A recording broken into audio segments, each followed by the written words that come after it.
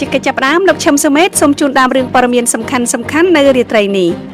ឧត្តមស្នងការអង្គការសហប្រជាជាតិខាងសិទ្ធិមនុស្សសម្ដែងការព្រួយបារម្ភអំពីបរិយាកាសសិទ្ធិមនុស្សជំវិញការបោះឆ្នោតក្នុងប្រទេសកម្ពុជាសហរដ្ឋអាមេរិកគ្រោងបញ្ជូនពលរដ្ឋខ្មែរ30នាក់បន្ថែមទៀតទៅកាន់ប្រទេសកម្ពុជាវិញនៅចុងខែសីហានេះបណ្ដាញផ្សាយព័ត៌មានសហរដ្ឋអាមេរិកធ្វើយុទ្ធនាការសម្របសម្រួលគ្នាការពារសេរីភាពកាសែត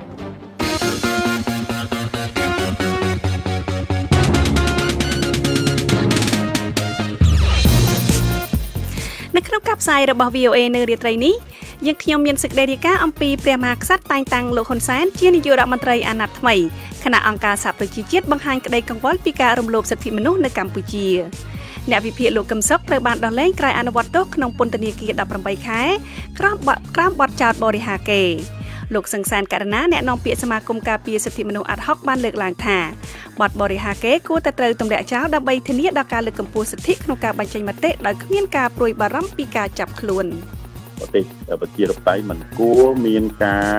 រដ្ឋបិទចំពោះអ្នកដែលធ្វើការបញ្ចេញមតិដែលគាត់ទោះបីការបញ្ចេញមតិនឹងគ្រប់រូបភាពណាក៏ដោយបាទបទសម្ភាសន៍ជាមួយលោកប៉ុនសាវរីប្រធានកិច្ចការសាធារណៈគណៈបកសង្គ្រោះជាតិអាមេរិកអំពីសកម្មជនសង្គ្រោះជាតិស្នើឲ្យមានទណ្ឌកម្មធ្ងន់ធ្ងរលើបកពួកលោកហ៊ុនសែនលោកអ្នកនាងនឹងបានស្ដាប់សេចក្តីរាយការណ៍និងបទសម្ភាសន៍នេះក្រោយព័ត៌មានអន្តរជាតិដែលផ្សាយផ្ទាល់ដោយលោកឈឹមសុមេតចាសសូមអញ្ជើញលោកសុមេតអរគុណឧត្តមស្នងការអង្គការសហប្រជាជាតិទទួលបន្ទុកបញ្ហាសិទ្ធិមនុស្សបានសម្ដែងការព្រួយបារម្ភចំពោះបរិយាកាសសិទ្ធិមនុស្សជំវិញការបោះឆ្នោតនៅក្នុងប្រទេសកម្ពុជាកាលពីចុងខែកក្កដាដែលគ្មានការចូលរួមពីគណៈបកប្រឆាំងដ៏សំខាន់មួយគឺគណៈបកសង្គ្រោះជាតិនៅក្នុងសេចក្តីថ្លែងការណ៍មួយនៅថ្ងៃសុក្រនេះអ្នកនាំពាក្យឧត្តមស្នងការអង្គការសហប្រជាជាតិទទួលបន្ទុកសិទ្ធិមនុស្សលោកស្រីរាវីណាសាំដាសានីបានថ្លែងថាមានសេចក្តីរាយការណ៍អំពីការបំផិតបំភ័យអ្នកបោះឆ្នោតការទិញសញ្ញាឆ្នោតនិងការធ្វើទុកបុកម្នេញអង្គការសង្គមស៊ីវិលព្រមទាំងការបិទគេហទំព័រមានប្រជាប្រិយភាពចំនួន17ផងដែរលោកស្រីបានថ្លែងទៀតថាក្រៅពីនេះមានការដាក់កំហិតលើសេរីភាពក្នុងការបញ្ចេញមតិរបស់អ្នកបោះឆ្នោតនិងរបស់គូប្រជែងនយោបាយដែលបានអំពាវនាវឲ្យមានការធ្វើពហិការឬកំចេញទៅបោះឆ្នោតតាមរយៈការគម្រាមកំហែងការពិន័យជាប្រាក់និងការគម្រាមតាមផ្លូវច្បាប់ផងដែរសេចក្តីប្រកាសនេះបានកើតឡើង2ថ្ងៃបន្ទាប់ពីគណៈកម្មការរៀបចំការបោះឆ្នោតនៅប្រទេសកម្ពុជាបានប្រកាសលទ្ធផលនៃការបោះឆ្នោតដែលបង្ហាញថាគណៈបកប្រជាជនកម្ពុជាបានឈ្នះអាសនៈទាំង125ក្នុងរដ្ឋសភាឧត្តមស្នងការអង្គការសហប្រជាជាតិទទួលបន្ទុកសិទ្ធិមនុស្សអំពាវនាវឲ្យរដ្ឋាភិបាលក្រុងភ្នំពេញដោះលែងអ្នកនយោបាយនៃគណៈបកប្រឆាំងអ្នកកាសែតអ្នកការពារសិទ្ធិមនុស្សនិងពលរដ្ឋសាមញ្ញដែលកំពុងជាប់ឃុំឃាំងដោយសារការអនុវត្តសិទ្ធិមនុស្សរបស់ពួកគេឧត្តមស្នងការអង្គការសហប្រជាជាតិថែមទាំងអំពាវនាវឲ្យដល់រដ្ឋាភិបាលក្រុងភ្នំពេញលុបចោលការហាមឃាត់មិនឲ្យសមាជិកគណៈបកប្រឆាំងធ្វើនយោបាយនិងអនុញ្ញាតឲ្យអង្គការសង្គមស៊ីវិលបំពេញការងាររបស់ពួកគេផងដែរកាលពីថ្ងៃប្រហោះម្សិលមិញអ្នកនាំពាក្យក្រសួងការបរទេសសហរដ្ឋអាមេរិកលោកស្រី Heather Nauert បានប្រកាសថា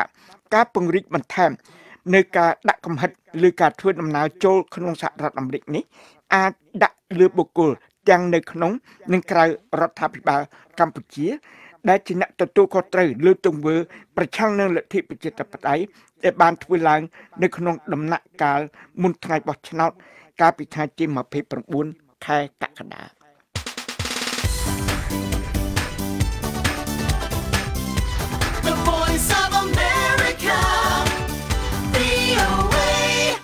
អស់លោកអ្នកកំពុងស្ដាប់ការផ្សាយព័ត៌មានដោយផ្ទាល់ពីបន្ទប់ផ្សាយសម្លេងលេខ10របស់ VOA ពីរដ្ឋធានី Washington អាជ្ញាធរសហរដ្ឋអាមេរិកនឹងបញ្ជូនពលរដ្ឋខ្មែរដែលធ្លាប់មានទោសចំនួន30នាក់បន្ថែមទៀតទៅកាន់ប្រទេសកម្ពុជានៅថ្ងៃទី22ខែសីហាខាងមុខនេះក្រមសង្គមស៊ីវិលនិងសមាជិកកម្ពុជាឲ្យដឹងថាពលរដ្ឋខ្មែរដែលត្រឡប់ទៅកាន់ប្រទេសកម្ពុជាវិញនោះតែងរងទុក្ខវេទនាពីការបែកបាក់ក្រុមគ្រួសារម្យ៉ាងទៀតពួកគេខ្វះចំណេះដឹងផ្នែកភាសាខ្មែរដែលធ្វើឲ្យពួកគេមានការលំបាកក្នុងការធ្វើ សមាហរណកម្មសម្រាប់ខ្លួនចូលទៅក្នុងសង្គមខ្មែរទោះជាយ៉ាងណាក៏ដោយក៏ការនិរទេសពលរដ្ឋខ្មែរដែលរំលោភច្បាប់អាមេរិកទៅកម្ពុជាវិញនេះជាផ្នែកមួយនៃកិច្ចព្រមព្រៀងរវាងប្រទេសទាំងពីរដែលបានត្រូវចុះហត្ថលេខាកាលពីឆ្នាំ2002រហូតមកដល់ពេលនេះយ៉ាងហោចណាស់មានពលរដ្ឋខ្មែរចំនួនជាង600នាក់ហើយត្រូវបានអាជ្ញាធរអាមេរិកបញ្ជូនទៅកាន់ប្រទេសកម្ពុជាវិញកាលពីខែកញ្ញាឆ្នាំ2017ក្រសួងការបរទេសសហរដ្ឋអាមេរិកបានផ្ដល់ទិដ្ឋាការដល់មន្ត្រីរដ្ឋាភិបាលនៃប្រទេសចំនួន4ដែលមិនព្រមធ្វើកិច្ចសហប្រតិបត្តិការទទួលយកពលរដ្ឋរបស់ផងខ្លួនត្រឡប់ទៅប្រទេសកំណើតវិញក្នុងនោះក៏មានប្រទេសកម្ពុជាផងដែរ Voice of America VOA ទំនាក់ទំនងរកម្មរកុសរបស់ប្រធានាធិបតីសហរដ្ឋអាមេរិក Donald Trump ជាមួយបណ្ដាញផ្សាយព័ត៌មានបានកើនខ្លាំងឡើងកាលពីថ្ងៃប្រហោះនៅពេលដែលកាសែតសហរដ្ឋអាមេរិករាប់រយបានបើកធ្វើយុទ្ធនាការពារសេរីភាពសារព័ត៌មានដែលមិនធ្លាប់មានធ្វើពីពេលមុននិងមានការសម្របសម្រួលគ្នាផងដែរជាការឆ្លើយតបដល់ការវាយប្រហារជាញឹកញាប់របស់លោកត្រឹមលើអង្គការបណ្ដាញផ្សាយព័ត៌មានខ្លះកាសែត The Boston Globe បាននិយាយថាខ្លួនបានសម្របសម្រួលការខិតខំប្រឹងប្រែងជាមួយកាសែតឯទៀតហើយរក្សាទុកលទ្ធផលនៅក្នុងប្រព័ន្ធទិន្នន័យកុំព្យូទ័រនៅក្នុងគេហទំព័ររបស់ផងខ្លួនបណ្ដាញផ្សាយព័ត៌មានជាង380នៅគ្រប់រដ្ឋលើកលែងតែនៅក្នុងរដ្ឋ Wyoming បានចូលរួមក្នុងការខិតខំប្រឹងប្រែងនេះកាលពីព្រឹកថ្ងៃសុក្រដោយបោះពុម្ពផ្សាយបទវិចារណកថាគ្រប់គ្រងកាសែតសេរីនិងសារព័ត៌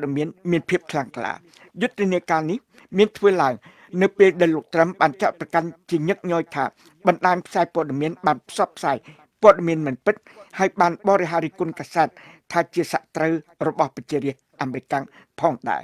កាលពីថ្ងៃប្រហោះលោកត្រឹមបាន tweet ថាបណ្ដាញផ្សាយព័ត៌មានក្លែងបន្លំជាគណបកប្រឆាំង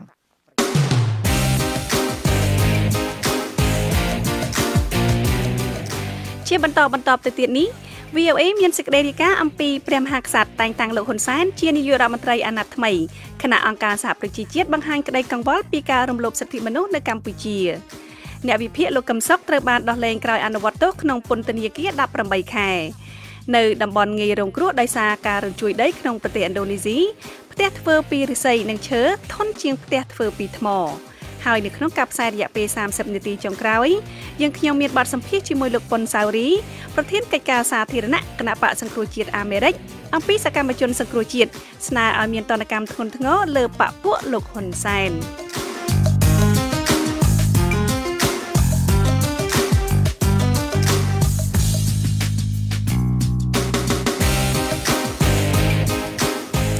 លោកអ្នកនាងកំពុងស្ដាប់និងទស្សនាកម្មវិធីផ្សាយបន្តផ្ទាល់របស់ VOA ពីរដ្ឋធានី Washington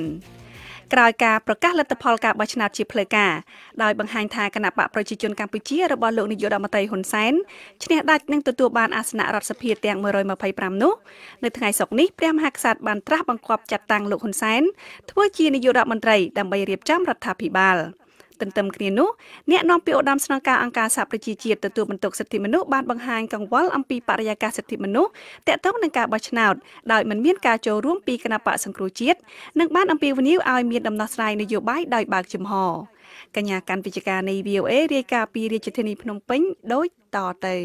នៅថ្ងៃសុក្រនេះព្រះមហាក្សត្រព្រះបាទនរោត្តមសីហមុនីបានត្រាស់បង្គាប់ចាត់តាំងលោកហ៊ុនសែនជានាយករដ្ឋមន្ត្រីក្នុងអាណត្តិទី6ដើម្បីរៀបចំសមាជិកភាពរដ្ឋាភិបាលនិងស្នើសុំសេចក្តីទុកចិត្តពីរដ្ឋសភាថ្មីក្រោយបកកាន់អំណាចឈ្នះការបោះឆ្នោតភ្លុកទឹកភ្លុកដីដែលគ្មានវត្តមានរបស់គណៈបកសង្គ្រោះជាតិទន្ទឹមគ្នានោះឧត្តមស្នងការអង្គការសហប្រជាជាតិទទួលបន្ទុកសិទ្ធិមនុស្សក៏បានចេញកំណត់សង្ខេបមួយស្តីពីកង្វល់ពីបរិយាកាសសិទ្ធិមនុស្សជុំវិញការបោះឆ្នោតដោយអំពាវនាវឲ្យមានការគោរពសិទ្ធិមនុស្សក្នុងប្រទេសកម្ពុជាឡើងវិញនិងដោះលែងអ្នកទោសនយោបាយនានាឲ្យមានសេរីភាពផងដែរព្រះរាជក្រឹត្យត្រាស់បង្គាប់ចាត់តាំងលោកហ៊ុនសែនជានាយករដ្ឋមន្ត្រីឡាយព្រះហស្ថលេខាដោយព្រះមហាក្សត្របានទ្រង់យល់លើសំណើរបស់គណៈបកប្រជាជនកម្ពុជាស្តីពីការស្នើសុំចាត់តាំងនាយករដ្ឋមន្ត្រីនិងទ្រង់យល់សេចក្តីក្រាបបង្គំទូលថ្វាយរបស់លោកហេងសំរិនព្រឹទ្ធសមាជិករដ្ឋសភានីតិកាលទី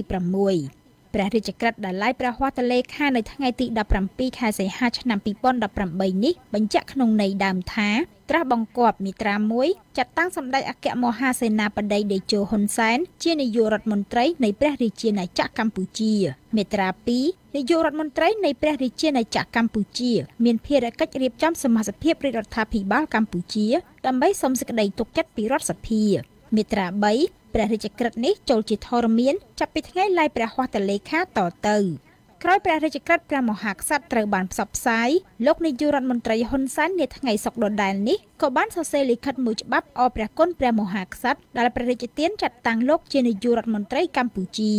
លោកហ៊ុនសែនសរសេរបញ្ជាក់ក្នុងលិខិតដែលត្រូវបានផ្សព្វផ្សាយលើគេហទំព័រអង្គភាពព័ត៌មាន Fresh News ដែលស្និទ្ធនឹងលោកតាមន័យដើមថាតបនឹងប្រជាក្រិតដ៏ខ្ពង់ខ្ពស់បំផុតរបស់ព្រះករុណាជាអម្ចាស់ជីវិតលើត្បូងទូលព្រះបង្គំជាខ្ញុំនិងរៀបចំសមាជិកភាពរាជរដ្ឋាភិបាលបញ្ជូនទៅព្រឹទ្ធសមាជិកនៃរដ្ឋសភានីតិកាលទី6ដើម្បីសុំការផ្ដល់សេចក្តីទុកចិត្តពីសមាជិកសមាជិកានៃរដ្ឋសភាដែលនឹងប្រជុំនៅថ្ងៃទី6ខែកញ្ញាឆ្នាំ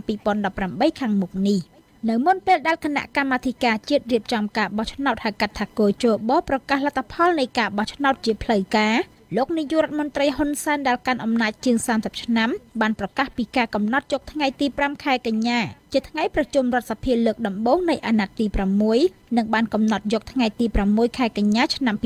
2018ជាថ្ងៃបង្កើតរដ្ឋាភិបាលថ្មីលោកក៏បានអះអាងថារាជរដ្ឋាភិបាលថ្មីនឹងក្បាលម៉ាស៊ីនរដ្ឋសភាព្រមទាំងកម្មវិធីនយោបាយរបស់រាជរដ្ឋាភិបាលអាណត្តិថ្មីបានធ្វើរួចរាល់អស់ហើយកាលពីថ្ងៃទី15ខែសីហានេះគណៈកម្មាធិការជាតិរៀបចំការបោះឆ្នោតហៅកាត់ថាគោជបបានប្រកាសលទ្ធផលបោះឆ្នោតជាផ្លូវការថាគណៈបកប្រជាជនកម្ពុជារបស់លោកនាយករដ្ឋមន្ត្រីហ៊ុនសែនជាអ្នកឈ្នះបានអាសនៈទាំង125ក្នុងរដ្ឋសភាជ័យជំនះរបស់គណៈបកប្រជាជនកម្ពុជានៅក្នុងការបោះឆ្នោតកាលពីថ្ងៃទី29ខែកក្កដាឆ្នាំ2018នេះធ្វើឲ្យលោកហ៊ុនសែនអាចបន្តកាន់អំណាចចំនួន5ឆ្នាំបន្ថែមទៀតការបោះឆ្នោតដែលគណៈបកប្រជាជនកម្ពុជាឈ្នះដាច់នឹងទទួលបានអាសនៈរដ្ឋសភាទាំងអស់នេះធ្វើឡើងដោយមិនមានវត្តមានរបស់គណៈបកសង្គ្រោះជាតិដែលជាគណៈបកប្រឆាំងមានអ្នកគាំទ្រជាង 40% នៅទូទាំងប្រទេសកាលពីការបោះឆ្នោតឆ្នាំ2017ត្រូវបានតុលាការកំពូលរំលាយកាលពីខែវិច្ឆិកាឆ្នាំកន្លងទៅក្រោយការរំលាយគណៈបកសង្គ្រោះជាតិការចាប់ខ្លួនប្រធានគណៈបកនេះគឺលោកកឹមសុខាការផ្ជួសិទ្ធិនយោបាយរបស់មន្ត្រីបកប្រឆាំងចំនួន118នាក់ព្រមទាំងការបង្ក្រាបលើអង្គការសង្គមស៊ីវិលនិងសារព័ត៌មានឯករាជ្យគេឃើញសហគមន៍អន្តរជាតិមួយចំនួនដែលប្រកាន់យករបបលទ្ធិប្រជាធិបតេយ្យបានចេញសេចក្តីថ្លែងការណ៍រិះគន់រដ្ឋាភិបាលកម្ពុជានិងប្រកាសពីការមិនទទួលស្គាល់លទ្ធផលនៃការបោះឆ្នោតជាបន្តបន្ទាប់ក្នុងសប្តាហ៍នេះសហរដ្ឋអាមេរិកដែលបានដកជំនួយអភិវឌ្ឍពីកម្ពុជាជាបន្តបន្ទាប់ព្រមទាំងបានដាក់ទណ្ឌកម្មលើមន្ត្រីជាន់ខ្ពស់រដ្ឋាភិបាលរបស់កម្ពុជាមួយចំនួនផងនោះក៏បានប្រកាសថានឹងពង្រីកបន្ថែមនៅការដាក់កំហិតទណ្ឌកម្មដែលខ្លួនបានដាក់កាលពីចុងឆ្នាំមុនលើបុគ្គលទាំងឡាយណាដែលពាក់ព័ន្ធនឹងការបំផ្លិចបំផ្លាញលទ្ធិប្រជាធិបតេយ្យនៅក្នុងប្រទេសកម្ពុជានៅថ្ងៃទី17ខែសីហានេះអ្នកនាំពាក្យឧត្តមស្នងការអង្គការសហប្រជាជាតិទទួលបន្ទុកសិទ្ធិមនុស្សគឺអ្នកស្រីរាវីណាសេមសាដានីបានចេញកំណត់សង្ខេបមួយស្ដីអំពីប្រទេសកម្ពុជាដោយអ្នកស្រីបានបង្ហាញកង្វល់អំពីបរិយាកាសសិទ្ធិមនុស្សជុំវិញការបោះឆ្នោតដោយមិនមានការចូលរួមពីគណៈបកសង្គ្រោះជាតិអ្នកស្រីក៏បានបន្ថែមថាប្រជាពលរដ្ឋកម្ពុជាក្នុងចំនួនដ៏ច្រើនមិនបានជ្រើសរើសតំណាងរបស់ខ្លួនដែលជាហេតុបណ្ដាលឲ្យមានកង្វល់ចំពោះសិទ្ធិរបស់ប្រជាពលរដ្ឋក្នុងការចូលរួមក្នុងជីវភាពនយោបាយអ្នកស្រីបន្ថែមថាមានសេចក្តីរាយការណ៍ថាប្រជាពលរដ្ឋត្រូវគេគំរាមកំហែងឬទិញសម្លេងបោះឆ្នោតហើយអង្គការសង្គមស៊ីវិលមួយចំនួនបានប្រឈមនឹងការយាយីរំខាននៅក្នុងការបោះឆ្នោតចំណែកគេហទំព័រដ៏ពេញនិយមចំនួន17ត្រូវបានបិទនៅអំឡុងថ្ងៃបោះឆ្នោតមានការរឹតបន្តឹងបន្ថែមទៀតទៅលើសេរីភាពក្នុងការបញ្ចេញមតិរបស់អ្នកបោះឆ្នោតនិងគូប្រជែងនយោបាយតាមរយៈការគំរាមកំហែងការពិន័យជាប្រាក់និងការចាត់វិធានការផ្លូវច្បាប់ជាដើមអ្នកស្រីក៏បានជំរុញឲ្យរដ្ឋាភិបាលកម្ពុជាបញ្ឈប់នៅការចាត់វិធានការបែបនោះនិងបានអំពាវនាវឲ្យរដ្ឋាភិបាលកម្ពុជាបង្កើតបរិយាកាសមួយជជែកពិភាក្សានយោបាយដោយបើកចំហនិងអនុញ្ញាតឲ្យសម្លេងទាំងអស់នៅកម្ពុជាត្រូវបានគេស្ដាប់ឮ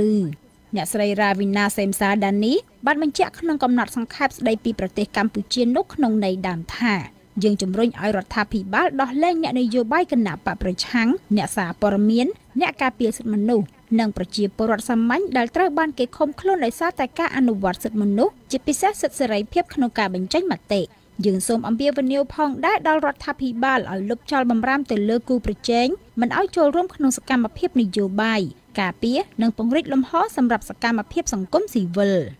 យ៉ាងណាក៏ដោយទាំងលោកហ៊ុនសែននិងមន្ត្រីបកកាន់អំណាចរបស់លោកធ្លាប់បានបញ្ជាក់កន្លងមកថាជ័យជំនះភ្លុកទឹកភ្លុកដីរបស់គណៈបកប្រជាជនកម្ពុជាពីការបោះឆ្នោតកាលពីថ្ងៃទី29ខែកក្កដាគឺបញ្ជាក់ពីការគាំទ្ររបស់ប្រជាពលរដ្ឋខ្មែរនិងភាពចាស់ទុំនៃលទ្ធិប្រជាធិបតេយ្យក្នុងប្រទេសកម្ពុជារាយការណ៍ពីរាជធានីភ្នំពេញនាងខ្ញុំកាន់វិជ្ជការ VOA អ្នកវិភាគនយោបាយលោកកឹមសុខបានទទួលសេរីភាពវិញនៅថ្ងៃសុក្រនេះក្រោយការអនុវត្តទោស18ខែនៅក្នុងពន្ធនាគារលោករងការប្តឹងពីបទបរិហាកេរដោយលោកនាយករដ្ឋមន្ត្រីហ៊ុនសែនចំពោះការអធិប្បាយថារដ្ឋាភិបាលជាអ្នកនៅពីក្រោយការបាញ់សម្លាប់អ្នកវិភាគសំខាន់មួយរូបគឺលោកកែមលីមន្ត្រីសិទ្ធិមនុស្សយល់ថាបទបរិហាកេរគួរតែត្រូវបានលុបចោលដើម្បីធានាដល់សេរីភាពនៃការបញ្ចេញមតិលោកហុលរស្មីនៃ VOA រាយការណ៍ពីរាជធានីភ្នំពេញដូចតទៅនៅថ្ងៃសុក្រនេះតុលាការក្រុងភ្នំពេញបានសម្រេចដោះលែងអ្នកវិភាគនយោបាយលោកកឹមសុខឲ្យមានសេរីភាពវិញបន្ទាប់ពីអ្នកវិភាគរូបនេះបានអនុវត្តទោសគ្រប់តាមការកំណត់ដោយសាលក្រមរបស់តុលាការក្រុងនេះបើយោងតាមការបញ្ជាក់របស់អ្នកឃ្លាំមើលសិទ្ធិមនុស្សក្នុងស្រុកកាលពីខែសីហាឆ្នាំ2017សាលាដំបងរាជធានីភ្នំពេញបានសម្រេចផ្តន្ទាទោសអ្នកវិភាគនយោបាយរូបនេះឲ្យជាប់ពន្ធនាគាររយៈពេល18ខែពីបទញុះញង់ឲ្យប្រព្រឹត្តបទឧក្រិដ្ឋជាអាតនិងបរិហាកេរជាសាធារណៈការកាត់ទោសលោកកឹមសុខធ្វើឡើងបន្ទាប់ពីអ្នកវិភាគដែលនិយាយរិះគន់រដ្ឋាភិបាលមិនសំចៃមាត់បានចោទគណៈបកកណ្ដាលអំណាចរបស់លោកនាយករដ្ឋមន្ត្រីហ៊ុនសែនថាជាអ្នកនៅពីក្រោយការសម្លាប់អ្នកវិភាគដ៏ល្បីល្បាញគឺលោកកែមលី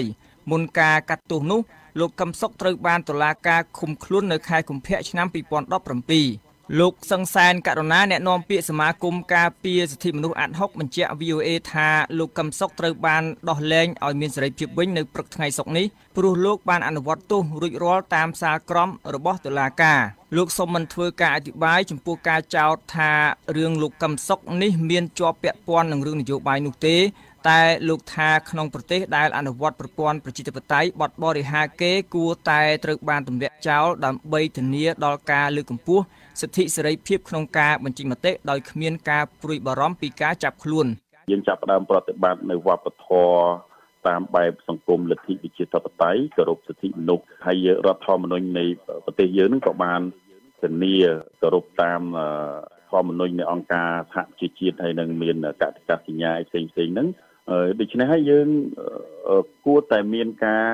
ទម្លាក់ចោលបទនេះដើម្បីបើកឱកាសឲ្យពលរដ្ឋបានបញ្ចេញមតិរបស់ពួកគាត់ហ្នឹងឲ្យបានទូលំទូលាយដោយពុំមានការភ័យខ្លាចពុំមានការព្រួយបារម្ភអីហ្នឹងបាទមន្ត្រីសិទ្ធិមនុស្សរូបនេះអះអាងថាក្នុងរបបប្រជាធិបតេយ្យការបញ្ចេញមតិយោបល់ផ្ទុយគ្នាគឺជាតម្រូវការចាំបាច់របស់ប្រជាពលរដ្ឋសង្គមលទ្ធិប្រជាធិបតេយ្យគឺជៀសមិនផុតទេពីការសម្ដែងមតិឬក៏ប្រតិកម្មនានាពីប្រជាពលរដ្ឋឬក៏អ្នកដែលជាមានមតិផ្ទុយពីខ្លួនតែងតែបញ្ចេញដើម្បីធ្វើឲ្យទៅខាងអ្នកដែលដឹកនាំប្រទេសឬដឹកនាំរដ្ឋហ្នឹងបានដឹងពីអារម្មណ៍ពីអ្វីដែលពួកគេចង់បានដូច្នេះហើយក្នុងប្រទេសប្រជាធិបតេយ្យมันគួរមានការរដ្ឋបិទចំពោះអ្នកដែលធ្វើការបញ្ចេញមតិដែលគាត់ទោះបីការបញ្ចេញមតិនឹងគ្រប់រូបភាពណាក៏ដោយបាទ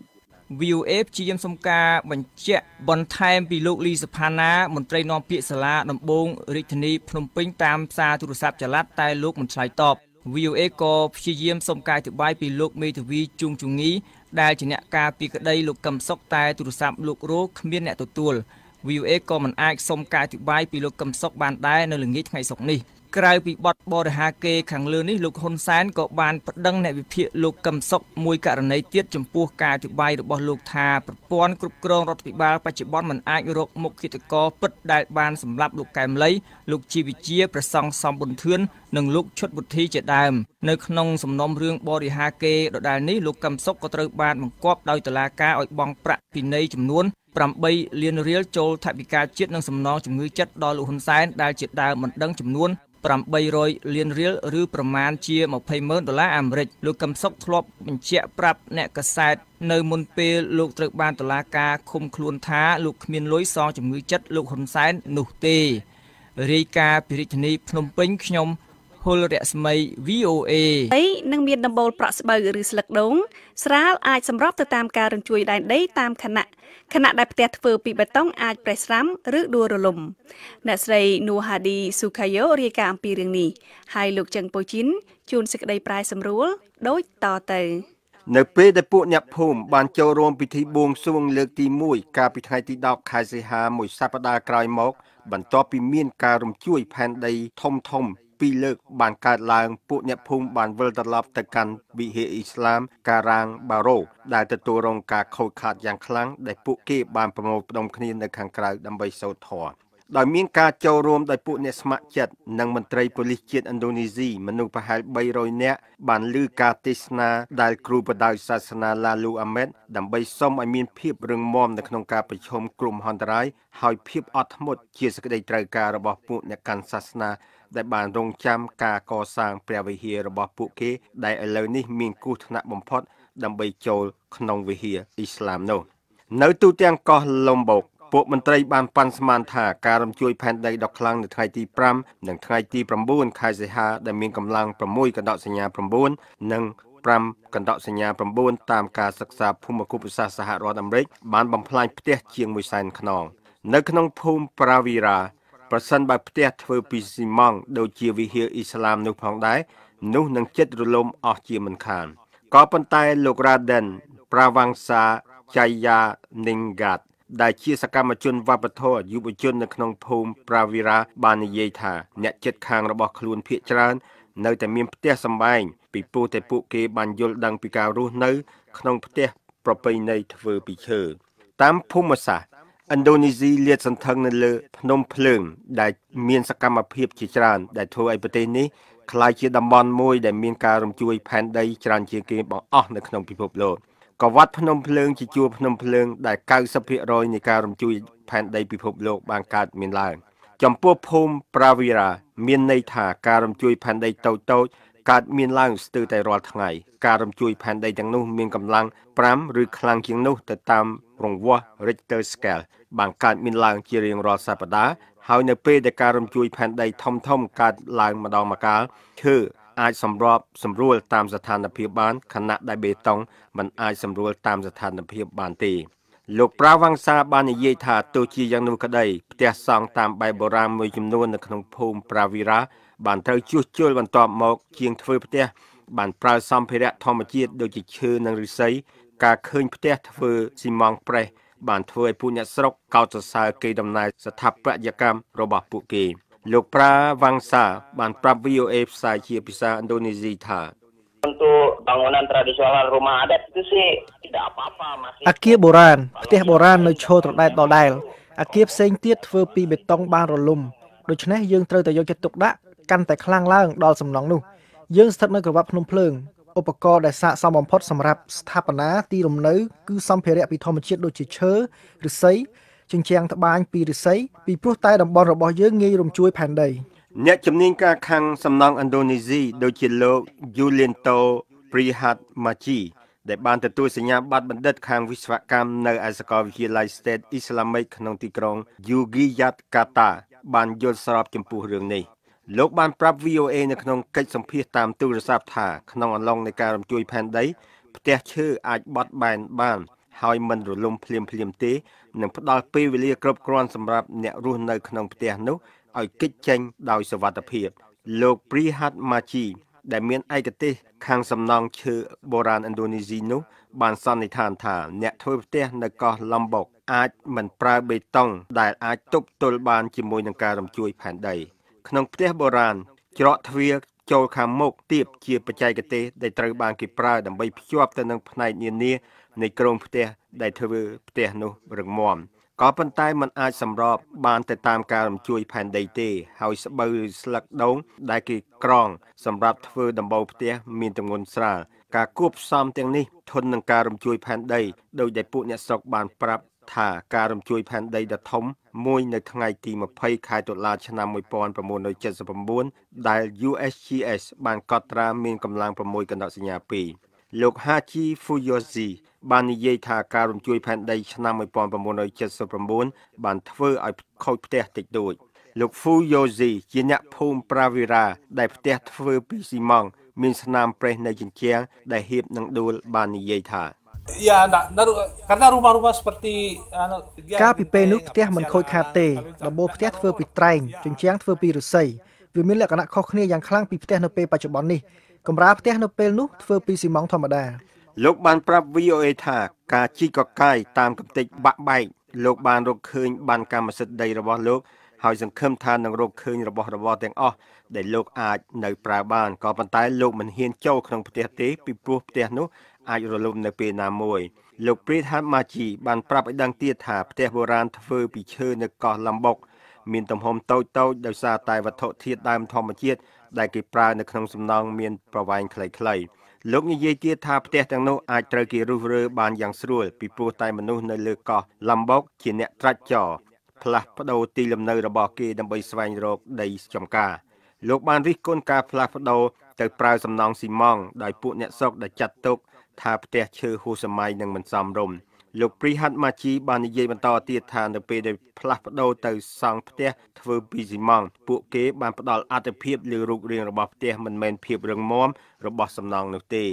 លោកបាននិយាយទៀតថាវាជាកាតព្វកិច្ចរបស់យើងដើម្បីសិក្សាឲ្យបានច្រើនឡើងថែមទៀតអំពីរបរជាងឈើសម្ភារៈធម្មជាតិនិងវប្បធម៌ក្នុងស្រុកបទពិសោធន៍ក្នុងអតីតកាលអាចជាចម្លើយសម្រាប់ថ្ងៃអនាគតឧទាហរណ៍កាលពីអតីតកាលផ្ទះមានទំហំតូចជាងដូច្នេះវាក្លាយជាការឆ្លៀសវៃមួយដើម្បីធ្វើផ្ទះឈើនៅពេលអនាគតលោកព្រីហាម៉ាជីបាននិយាយថា bahwa yang tradisional masa lalu itu bisa jadi mereka merupakan ក៏ប៉ុន្តែប្រសិនបើគេចង់ផ្លាស់ប្ដូរទៅផ្ទះឈើវិញវាមិនអីទេ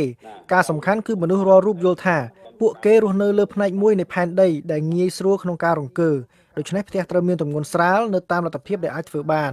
ពីរដ្ឋធានី Washington ខ្ញុំជើងពូជីន VOA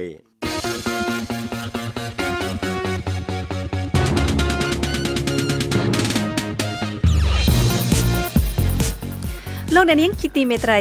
នៅក្នុងការផ្សាយរយៈពេល30នាទីចុងក្រោយជាបន្តទៅទៀតនេះក្រោយព័ត៌មានអន្តរជាតិលើកទី2យើងខ្ញុំមានបទសម្ភាសន៍ជាមួយលោកប៉ុនសាវរីប្រធានកិច្ចការសាធារណៈគណៈបកសង្គ្រោះជាតិអាមេរិកអំពីសកម្មជនសង្គ្រោះជាតិស្នើឲ្យមានទណ្ឌកម្មធ្ងន់ធ្ងរលើបកពួកលោកហ៊ុនសែនតទៅទៀតនេះលោកឈឹមសុមេតសូមជូនដើមរឿងព័ត៌មានសំខាន់ជាលើកទី2គណៈវិនិច្ឆ័យបានបញ្ចប់ថ្ងៃដំបូងនៃការពិភាក្សាគ្នាអំពីក្តីប្តឹងផ្តល់អតីតសហការីម្នាក់របស់លោកត្រឹមអតីតមន្ត្រីជាន់ខ្ពស់សហរដ្ឋអាមេរិកចេញសេចក្តីថ្លែងការណ៍ការពារសិទ្ធិខាងការទទួលព័ត៌មានសម្ងាត់ប្រទេសរុស្ស៊ីបានហៅការដាក់ទណ្ឌកម្មថ្មីបំផុតរបស់សហរដ្ឋអាមេរិកលើក្រុមហ៊ុនរុស្ស៊ីចិននិងសិង្ហបុរីថាជាការឥតប្រយោជន៍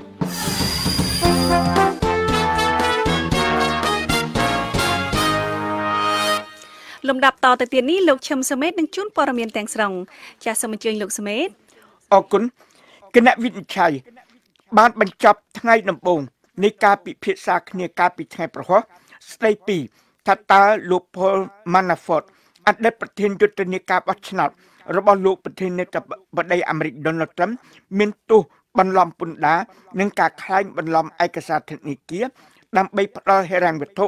ដល់ការរស់នៅបែបហឺហារបស់គាត់ឬយ៉ាងណាគណៈវិនិច្ឆ័យ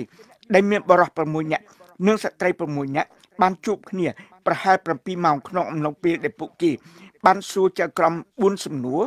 ដែលរួមមានការបញ្ជាក់អំពីអត្ថន័យនៃពាក្យថាការសង្ស័យដោយសមហេតុផលនៅក្រោមច្បាប់របស់សហរដ្ឋអាមេរិកកំហុសរបស់ជនជាប់ចោទត្រូវតែមានភស្តុតាងបង្ហាញច្បាស់គឺមិនមែនត្រឹមតែការសង្ស័យដោយសមហេតុផលនោះទេបើមិនដូច្នេះទេមិនអាចកាត់ទោសជនសង្ស័យបានឡើយសំណួរផ្សេងទៀតសួរជាក់លាក់អំពីព័ត៌មានលម្អិតជាក់លាក់នៃសំណុំរឿងមុនដំបូងនៅថ្ងៃនេះចៅក្រម TS Ellis បានផ្ដល់សេចក្តីសង្ខេបចុងក្រោយដល់គណៈវិនិច្ឆ័យមុនពេលពួកគេចាប់ផ្ដើមពិចារណារឿងក្តីក្នុងបន្ទប់បិទជិតក្រមរដ្ឋអាជ្ញានិងមេធាវីការពារក្តីបានផ្ដល់សក្ខីកម្មចុងក្រោយរបស់ពួកគេកាលពីថ្ងៃពុធហើយរដ្ឋអាជ្ញាបានអះអាងថាដំណើរជីវិតរបស់លោក Manafort មានលាយឡំដោយការភូតកុហកនៅពេលដែលលោកបានទិញផ្ទះវិឡាផ្ទះល្វែង ដែលមានតម្លៃថ្លៃរថយន្តគ្រឿងអេឡិចត្រូនិកនិងវត្ថុដែលមានតម្លៃខ្ពស់ផ្សេងទៀតលោករដ្ឋអាជ្ញា Greg Andrews បាននិយាយថាលោក Manafort បានភូតកុហកដើម្បីទុកលុយបានច្រើននៅពេលដែលលោកទទួលបានលុយហើយលោកបាននិយាយកុហកដើម្បីរកលុយបន្ថែមទៀតនៅពេលដែលគាត់មិនទទួលបានលុយក៏ប៉ុន្តែលោក Richard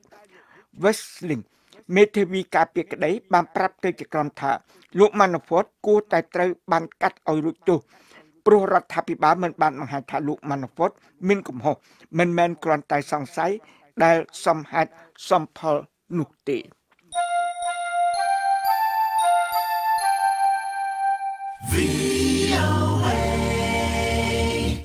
អតីតមន្ត្រីស៊ើបការសម្ងាត់ជាន់ខ្ពស់អាមេរិកចំនួន12នាក់បានចេញសេចក្តីថ្លែងការណ៍មួយស្ដីពីអ្វីដែលពួកគេហៅថា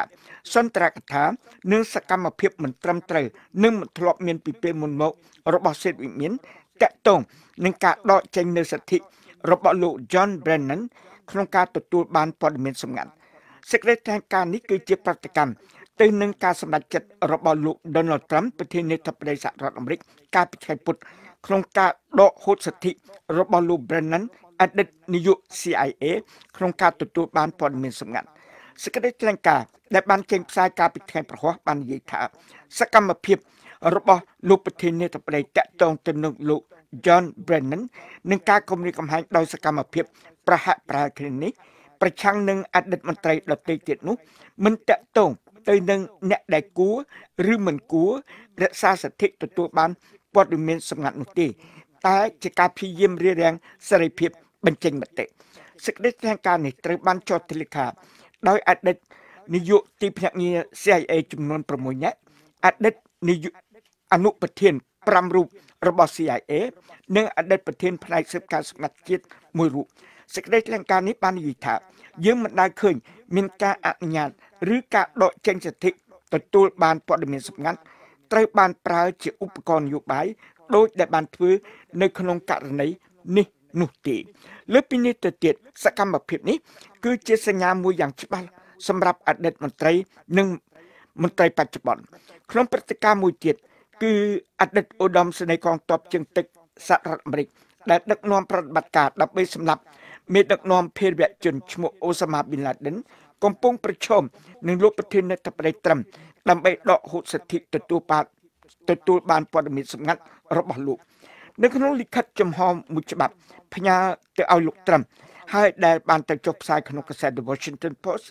លោកឧត្តមនាវីឯក William McRaven បានសរសេរថាលោកចាត់ទុកវាជាបញ្ហាកិត្តិយសលោក McRaven បានសរសេរថាតាមរយៈសកម្មភាពរបស់លោកបានធ្វើឲ្យយើងអាម៉ាស់មុខចំពោះកូនរបស់យើងធ្វើឲ្យយើងអាម៉ាស់មុខនៅលើឆាកពិភពលោកហើយអាក្រក់បំផុតនោះគឺធ្វើឲ្យជាតិយើងបែកបាក់លោកឧត្តមសេនីយ៍នៃកងទ័ពជើងទឹកចូលនិវត្តន៍រូបនេះបាននិយាយថាលោក Brennan ជាមន្ត្រីរដ្ឋាភិបាលល្អបំផុតម្នាក់ដែលខ្ញុំដឹង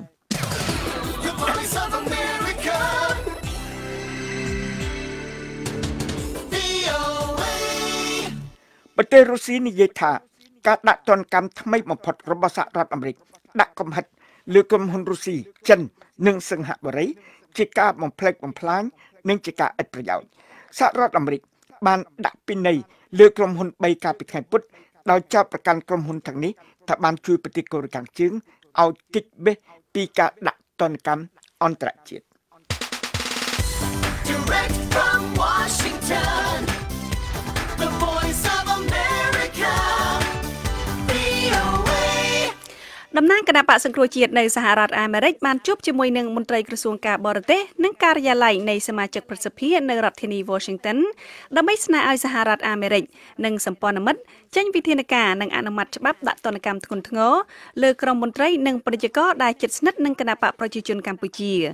លោកប៉ុនសាវរីប្រធានកិច្ចការសាធារណៈនៃគណៈបក្សសង្គ្រោះជាតិអាមេរិកដែលដឹកនាំក្រុមប្រតិភូនេះបានផ្ដល់បទសម្ភាសន៍ដល់លោកម៉ែនកឹមសេងនៃ VOA ដូចតទៅ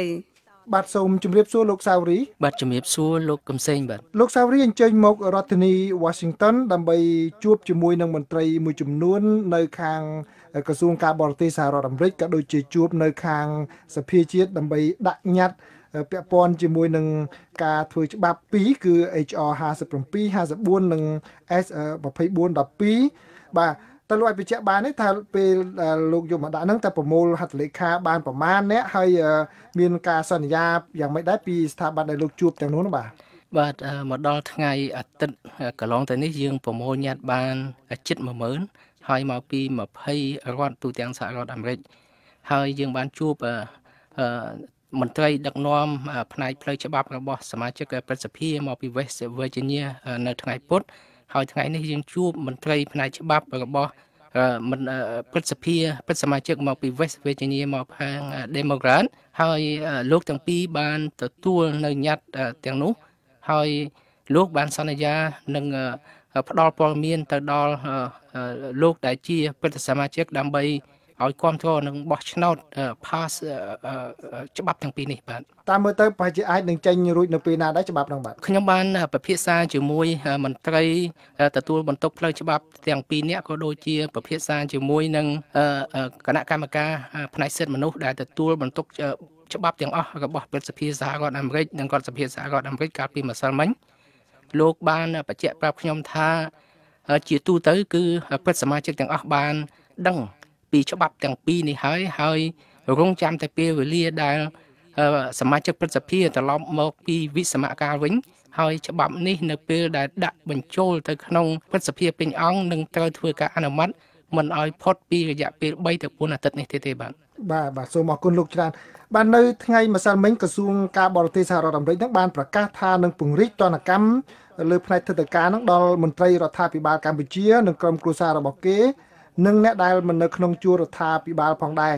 តើប៉ុណ្ណេះលោកយល់ថាសមស្របនឹងទំហំនៃការខូចខាតលទ្ធិប្រជាធិបតេយ្យនៅប្រទេសកម្ពុជាទេពីព្រោះនៅក្នុង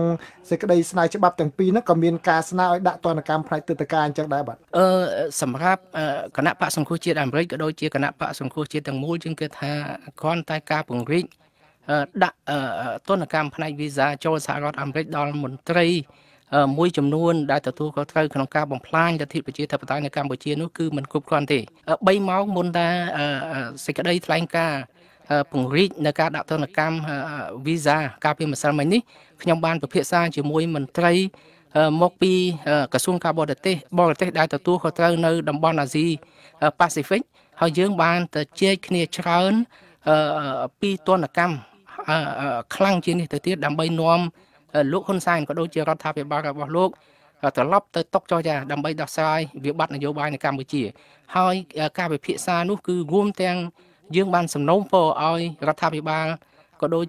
សហរដ្ឋអាមេរិកធ្វើការជាមួយនឹងសម្ព័ន្ធមិត្តរបស់ខ្លួនជាពិសេសសហគមន៍អឺរ៉ុបប្រទេសអូស្ត្រាលីនិងប្រទេសជប៉ុនដើម្បីធ្វើឲ្យមានទណ្ឌកម្មព្រមគ្នាក៏ដូចរួមជាមួយនឹងការបញ្ឈប់នៅអនុគ្រោះពន្ធទៅសហគមន៍អឺរ៉ុបហើយនឹងជាមួយអូស្ត្រាលីផងដែរនៅពេលនោះយើងអាចមានទណ្ឌកម្មដ៏ខ្លាំងមួយដែលអាចធ្វើឲ្យលោកហ៊ុនសែននិងមន្ត្រីរបស់គាត់គ្មានជំរឿសដើម្បីត្រឡប់មករកដំណោះស្រាយនយោបាយនេះដោយរួមមានការដោះលែងលោកប្រធានគឹមសុខាដែលជាប្រធានគណៈបក្សសង្គ្រោះជាតិស្ដារឡើងវិញនៅគណៈបក្សសង្គ្រោះជាតិឲ្យធ្វើនយោបាយក៏ដូចជាដោះលែងឲ្យអ្នកនយោបាយនឹងដឹកមេដឹកនាំរបស់គណៈបក្សសង្គ្រោះជាតិ118នាក់ទៀតវិលត្រឡប់ទៅធ្វើនយោបាយនៅកម្ពុជាវិញនិងអនុញ្ញាតឲ្យប្រព័ន្ធព័ត៌មានឯករាជ្យដូចជា VOA និងវិទ្យុអាស៊ីសេរីជាដើមវិលត្រឡប់ទៅធ្វើសកម្មភាពរបស់ខ្លួននៅក្នុងប្រទេសកម្ពុជាវិញផងដែរហើយ State Department បានបញ្ជាក់ប្រាប់ខ្ញុំថាគេកំពុងតែធ្វើការយ៉ាងជិតដិតជាមួយនឹងសហគមន៍អឺរ៉ុបក៏ដូចជាអូស្ត្រាលីហើយសង្ឃឹមថាទណ្ឌកម្មខ្លាំងនឹងកើតចេញក្នុងពេលខាងមុខនេះបាទលោកលើកឡើងទៅដល់ទណ្ឌកម្មខាងផ្នែកសេដ្ឋកិច្ចដែលមានការហាមឃាត់ឬក៏លែងផ្ដល់ការអនុគ្រោះខាងឋានៈពន្ធអនុគ្រោះដែលនាំចូលទៅទីផ្សារសហគមន៍អឺរ៉ុបឬក៏ពន្ធអនុគ្រោះដែលនាំចូលទីផ្សារសហរដ្ឋអាមេរិកការដាក់ទណ្ឌកម្មទៅលើចំណុចទាំងអស់នោះវានឹងប៉ះពាល់ទៅដល់ឧស្សាហកម្មកាត់ដេរនៅប្រទេសកម្ពុជាដែលប្រជាពលរដ្ឋក្រីក្រជាអ្នករងគ្រោះទៅវិញទេបាទយើងបានពិភាក្សារឿងនេះពេលដែលខ្ញុំជួបជាមួយនឹងមន្ត្រីរដ្ឋាភិបាលផ្សេងទៀតក៏ដូចជាអង្គការការរដ្ឋាភិបាលរបស់សហរដ្ឋអាមេរិកដែលធ្វើការផ្នែកលទ្ធិប្រជាធិបតេយ្យនិងសិទ្ធិមនុស្សក៏គេបានកង្វល់ហើយយើងយល់ថានេះជាអ្វីដែលយើងបានពិភាក្សាទីមួយយើងត្រូវរកឲ្យឃើញថាតើក្រុមហ៊ុនទាំងនោះម្ចាស់ក្រុមហ៊ុនទាំងនោះជានរណាអញ្ចឹងយើងឃើញថាភាគច្រើនម្ចាស់ក្រុមហ៊ុនទាំងនោះគឺជា ជនជាតិយួនជនជាតិចិនក៏ដូចជាមន្ត្រីជាន់ខ្ពស់របស់រដ្ឋាភិបាលរបស់លោកហ៊ុនសែនផងដែរអញ្ចឹងបើសិនបើមានទណ្ឌកម្មខ្លាំង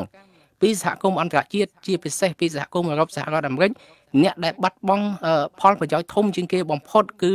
មន្ត្រីរបស់រដ្ឋាភិបាលរបស់លោកហ៊ុនសែននិងចិននិងប្រទេសវៀតណាមដែលគាំទ្រលោកហ៊ុនសែនអញ្ចឹងខ្ញុំគិតថាមន្ត្រីរដ្ឋាភិបាលរបស់លោកហ៊ុនសែនក៏ដូចជារដ្ឋាភិបាលចិនក៏ដូចជារដ្ឋាភិបាលវៀតណាមនឹងមិនអនុញ្ញាតឲ្យមានទណ្ឌកម្មនោះទេប្រកាស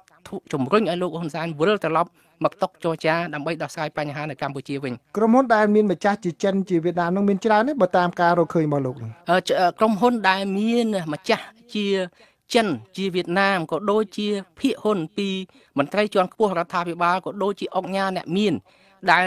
មានទំនាក់ទំនងចិត្តដិតហើយនឹងចូលរួមក្នុងការបំផ្លាញលទ្ធិប្រជាធិបតេយ្យនៅកម្ពុជាគឺមានមិនតិចជាង 80% ទេបាទចុះដោយឡែកការដែលលោកលើកឡើងអំបញ្ញមិញពីការចង់បានការគ្រប់គ្រងខាងផ្នែកលទ្ធិប្រជាធិបតេយ្យហ្នឹងលោកចង់ឲ្យសហរដ្ឋអាមេរិកជួយទៅលើយ៉ាងម៉េចទៀតទៅដល់គណបកសង្គ្រោះជាតិឬក៏ខ្មែរអាមេរិកនៅខាងក្រៅប្រទេសនេះពេលដែលយើងពិភាក្សាជាមួយអង្គការការរដ្ឋាភិបាលដែលធ្វើការខាងសិទ្ធិមនុស្សនិងលទ្ធិប្រជាធិបតេយ្យនៅកម្ពុជាយើងបានសំណូមពរឲ្យគេធ្វើជាដៃគូដ៏សំខាន់ជាមួយនឹងយើងក៏ដូចជាប្រជាពលរដ្ឋកម្ពុជាសហគមន៍របស់ខ្មែរទាំងអស់ទាំងនៅខាងក្រៅប្រទេសនិងក្នុងប្រទេសដែលស្រឡាញ់លទ្ធិប្រជាធិបតេយ្យបត់ exchange experience មានន័យថាផ្លាស់ប្ដូរបទពិសោធន៍គ្នាទៅវិញទៅមករៀនសូត្រពីគ្នាទៅវិញទៅមកក៏ដូចជាពង្រឹងភាពជាអ្នកដឹកនាំរបស់អ្នកប្រជាធិបតេយ្យក៏ដូចជាថ្នាក់ដឹកនាំនៃគណៈបកសង្គ្រោះជាតិនៅបរទេសមានកាណាដាសហរដ្ឋអាមេរិកនិងនៅប្រទេសកម្ពុជាផងដែរបាទលោកអត់ខ្លាចគេចោទប្រកាន់ថាមានបរទេសនៅពីខាងក្រោយខ្នងពង្រៀនធ្វើបដិវត្តធ្វើអីដឹកនាំការចលនាទេគណៈបកសង្គ្រោះជាតិអត់មានធ្វើជារណបឬក៏អាយ៉ងដោយរដ្ឋាភិបាលហ៊ុនសែនដែលធ្វើជាយ៉ងឬក៏រណបបរទេសយួននិងចិនដែលបំរើផលប្រយោជន៍របស់បរទេសនោះទេអញ្ចឹងយើងធ្វើការជាដៃគូជាមួយគ្នាដៃគូស្មើភាពដែលគោរពគ្នាទៅវិញទៅមកយើងផ្លាស់ប្ដូរបទពិសោធន៍សហគមន៍អន្តរជាតិជាពិសេសសហរដ្ឋអាមេរិកគេរៀនពីយើងគេផ្លាស់ប្ដូរបទពិសោធន៍ជាមួយយើងរៀនសូត្រពីគេនេះជាការផ្លាស់ប្ដូរនិងធ្វើការជាដៃគូជាយុទ្ធសាស្ត្រក្នុងសតវត្សទី21នេះអញ្ចឹងនៅក្នុងដំណាក់កាលដែលពិភពលោកមានការធ្វើសមាហរណកម្មយើងមិនអាចរស់នៅឯកោហើយមិនអាចធ្វើទំនាក់ទំនងល្អជាមួយមិត្តភ័ក្តិចិត្តដិតដែលជាប្រទេសលទ្ធិប្រជាធិបតេយ្យដើម្បីផលប្រយោជន៍ទៅវិញទៅមកនិងក៏ដូចជាដើម្បីផលប្រយោជន៍និងស្ថិរភាពនៅក្នុងតំបន់ផងដែរបាទខាងគណៈបកសង្គ្រោះជាតិក៏បានបញ្ចេញប្រតិកម្មតបតនឹងលទ្ធផលឆ្នោតហើយនឹងការបោះឆ្នោតក្នុងពេលកន្លងមកគឺបដិសេធមិនទទួលស្គាល់លទ្ធផលឆ្នោតនេះជាដើមប៉ុន្តែបើយើងក្រឡេកមើលបរិបទនៅក្នុងប្រទេសកម្ពុជាវិញគឺពលរដ្ឋកម្ពុជានឹងត្រូវការសុខសន្តិភាពនិងការអភិវឌ្ឍហើយការបោះឆ្នោតលើកនេះគឺគ្មានគណៈបកសង្គ្រោះជាតិចូលរួមទេហើយបានបញ្ចប់ទៅដោយគ្មានការព្រួយបារម្ភដោយកាលពីឆ្នាំ2013ដែលអ្នកខ្លះបារម្ភខ្លាចមានសង្គ្រាមខ្លាចមានអីជាដើមហ្នឹងដែលគណៈបកការអំណាចចាត់ទុកថានេះគឺជាជោគជ័យមួយនេះគឺជាការចង់បានមួយរបស់ប្រជាពលរដ្ឋបាទតើគណៈបកប្រឆាំងនឹងគួរតែបដូរយុទ្ធសាស្ត្រយ៉ាងម៉េចដើម្បីធានាដល់ពលរដ្ឋនឹងកុំឲ្យគាត់មានការព្រួយបារម្ភរាល់ពេលបោះឆ្នោតម្ដងអញ្ចឹងបាទសូមអរគុណសំណួរដ៏ល្អម្សិលមិញពេលដែលខ្ញុំទៅជែកជាមួយនឹងក្រសួងការបរទេសសហរដ្ឋអាមេរិកយើងបាន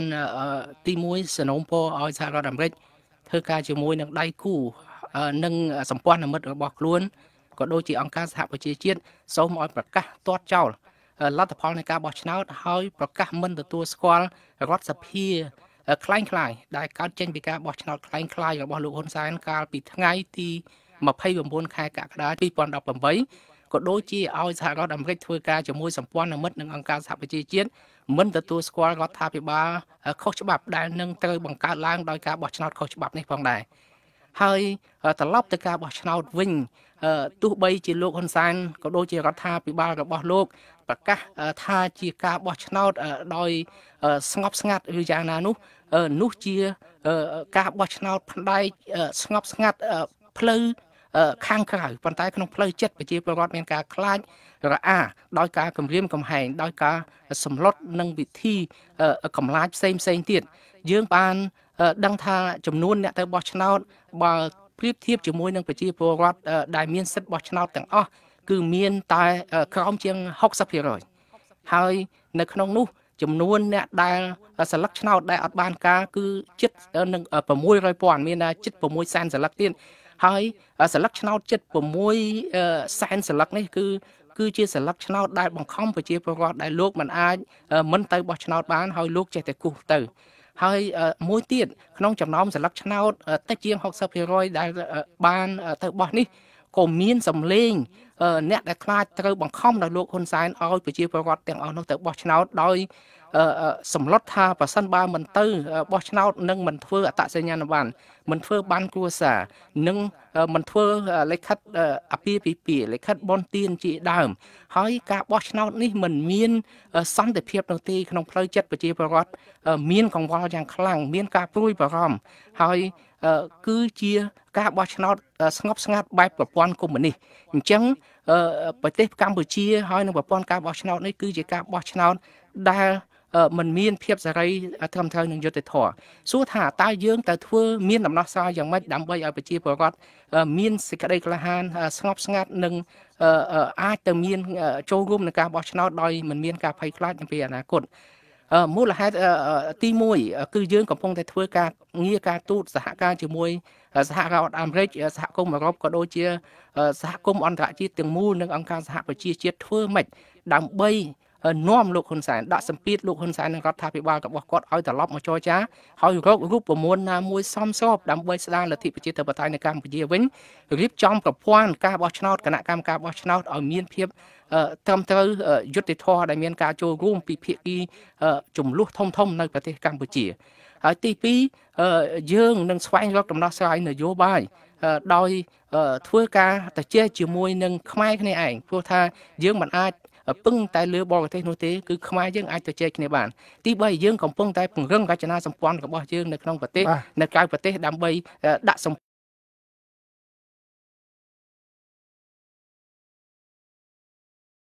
លោកសាវរីដែលបានផ្ដល់បទសម្ភាសន៍ដល់ VOA បាទសូមជម្រាបលាលោកបាទសូមអរគុណសូមជម្រាបលាបាទលោកអ្នកនាងទើបបានស្ដាប់បទសម្ភាសន៍រវាងលោកម៉ែនកឹមសេងនៃ VOA ជាមួយលោកប៉ុនសាវរីប្រធានកិច្ចការសាធារណៈនៃគណៈបកសង្គ្រោះជាតិអាមេរិកអំពីសកម្មជនសង្គ្រោះជាតិស្នើឲ្យមានទណ្ឌកម្មធ្ងន់ធ្ងរលើបកពលលោកហ៊ុនសែនលោកអ្នកនាងអាចស្ដាប់បទសម្ភាសន៍នេះឡើងវិញបានដោយចូលទៅកាន់គេហទំព័ររបស់ VOA ដែលមានអាសយដ្ឋាន khmer.voanews.com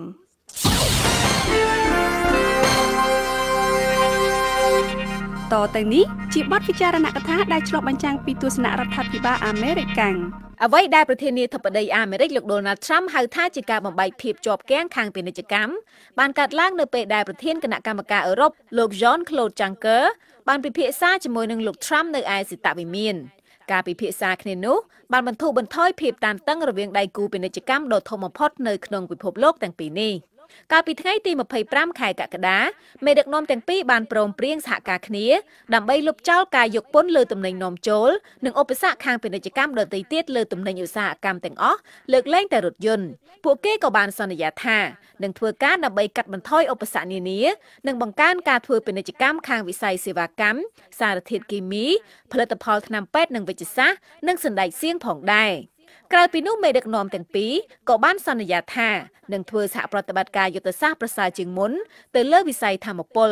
ដោយសហភាពអឺរ៉ុបចង់ពង្រីកការនាំចូលឧស្ម័នធម្មជាតិដែលត្រូវពង្រាវពីសហរដ្ឋអាមេរិកដើម្បីជួយបង្កើនការផ្គត់ផ្គង់ថាមពលឲ្យកាន់តែមានភាពចម្រុះជាងមុននៅក្នុងសន្និសីទសារព័ត៌មានមួយបន្ទាប់ពីកិច្ចប្រជុំរបស់មេដឹកនាំទាំងពីរបានបញ្ចប់លោកប្រធានាធិបតី Trump បានបង្ហាញពីការព្រមព្រៀងគ្នាទាំងនេះហើយបានគូបញ្ជាក់ផងដែរថាពួកគេទាំងពីរនាក់បានឯកភាពគ្នាចាប់ផ្ដើមពិភាក្សាទៅលើបន្ទាត់ឋាននានាដើម្បីបង្កើនការធ្វើពាណិជ្ជកម្មទៅលើរាល់ផ្នែកផលិតផលនិងកាត់បន្ថយឧបសគ្គខាងការិយាធិបតេយ្យក្នុងការធ្វើពាណិជ្ជកម្មមេដឹកនាំទាំងពីរក៏បានព្រមព្រៀងក្នុងការធ្វើការជាមួយដៃគូដែលមានគោលបំណងដូចគ្នាដោយរួមទាំងការធ្វើកំណែទម្រង់អង្គការពាណិជ្ជកម្មពិភពលោកផងដែរដើម្បីដោះស្រាយបញ្ហាធ្វើពាណិជ្ជកម្មមិនយុត្តិធម៌នានាដែលក្នុងនោះរួមមានដូចជា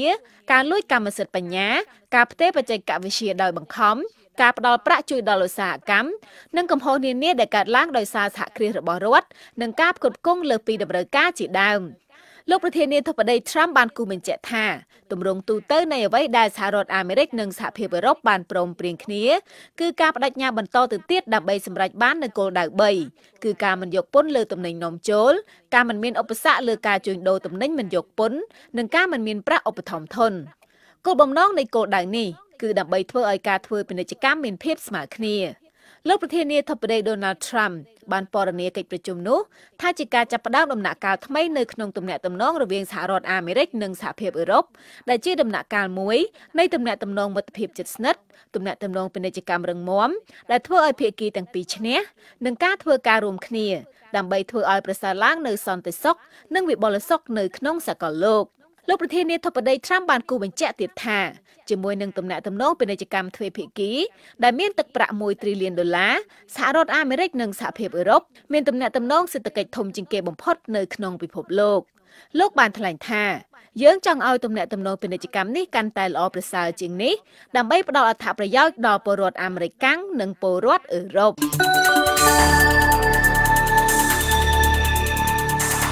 លោកអ្នកទើបតែបានស្ដាប់បទពិចារណកថាដែលឆ្លុះបញ្ចាំងពីទស្សនៈរដ្ឋាភិបាលអាមេរិក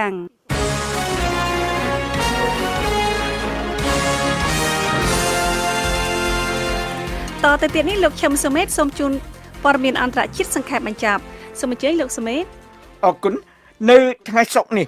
រដ្ឋមន្ត្រីទូគីម្នាក់បាននិយាយថាប្រទេសលោកនឹងតបតប្រសិនបើសហរដ្ឋអាមេរិកដាក់កំហិតទណ្ឌកម្មថ្មីដោយសារការបន្តឃុំឃាំងអ្នកផ្សព្វផ្សាយគឺសាសនាអាមេរិកម្នាក់លោករូសាផេកខានរដ្ឋមន្ត្រីក្រសួងពាណិជ្ជកម្មទូគីបានត្រូវដកស្រង់ពាក្យសម្ដីដោយទីភ្នាក់ងារព័ត៌មានអាណាឌូរបស់រដ្ឋដោយលោកបាននិយាយថាយើងបានតបតហើយដោយផ្អែកលើបទបញ្ញត្តិរបស់អង្គការពាណិជ្ជកម្មពិភពលោកហើយយើងនឹងបន្តធ្វើដូចនេះទៀតលោក Stephen Mnuchin រដ្ឋមន្ត្រីក្រសួងហិរញ្ញវត្ថុសហរដ្ឋអាមេរិកបាននិយាយកាលពីថ្ងៃប្រហ័សថាសហរដ្ឋអាមេរិកប្រុងប្រៀបដាក់កំហិតទណ្ឌកម្មថែមទៀតលើប្រទេសទូគីប្រសិនបើលោក Andrew Branson អ្នកផ្សព្វផ្សាយគឺសាសនាអាមេរិកមិនបានត្រូវដោះលែងពីការឃុំឃាំងក្នុងផ្ទះទីនោះ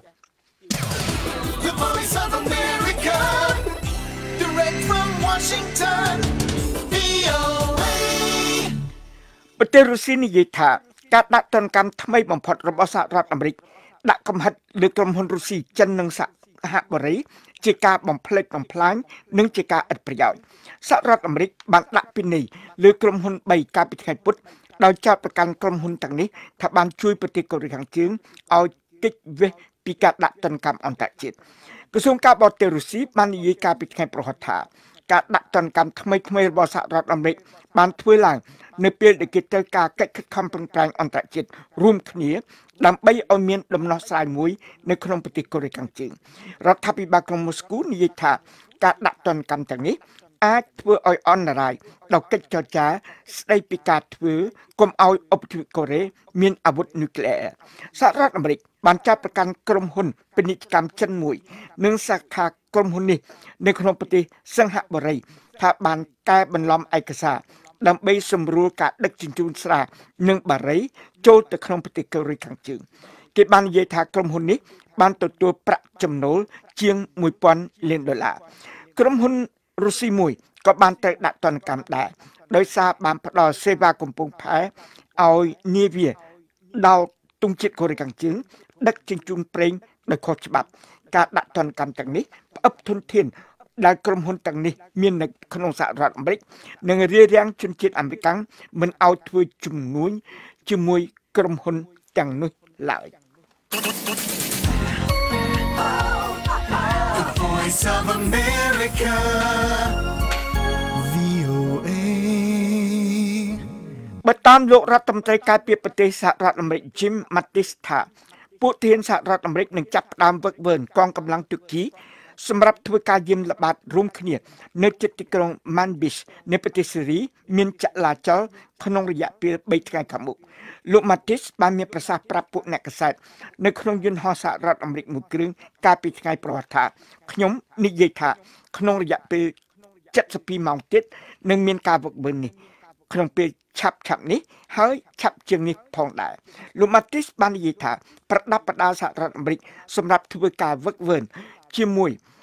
ពួកទាហាន ជាគ្រូបង្ហាត់បានស្ថិតនៅក្នុងប្រទេសទូគីហើយនៅពេលនេះគេត្រូវការឲ្យមានការវឹកវើនេះនៅមុនកងកម្លាំងអាមេរិកនិងទូគី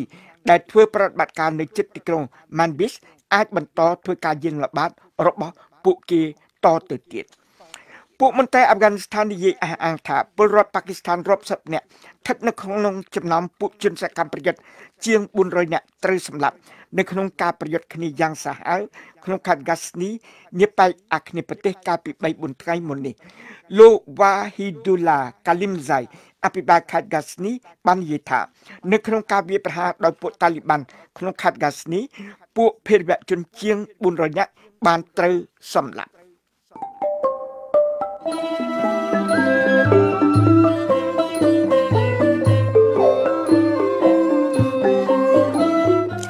វិធីផ្សាយរបស់ VOA នៅវេលាយប់នេះចាប់តែត្រឹមណែក៏ប៉ុន្តែលោកអ្នកនាងនៅអាចស្ដាប់ឬអានព័ត៌មានរបស់ VOA ឡើងវិញបានតាមរយៈគេហទំព័រ khmer.voanews.com និងទស្សនាវីដេអូតាមទំព័រ Facebook ដែលមានអាសយដ្ឋាន facebook.com/voa khmer ហើយនៅព្រឹកស្អែកនេះសូមលោកអ្នកនាងរងចាំស្ដាប់ការផ្សាយបន្តផ្ទាល់ពីម៉ោង 5 ដល់ម៉ោង 5:30 នាទីតាមរលកវិទ្យុ 31 និង 49 ម៉ែត្រត្រូវនឹងកម្រិត 9320 5915 និង 1575 kHz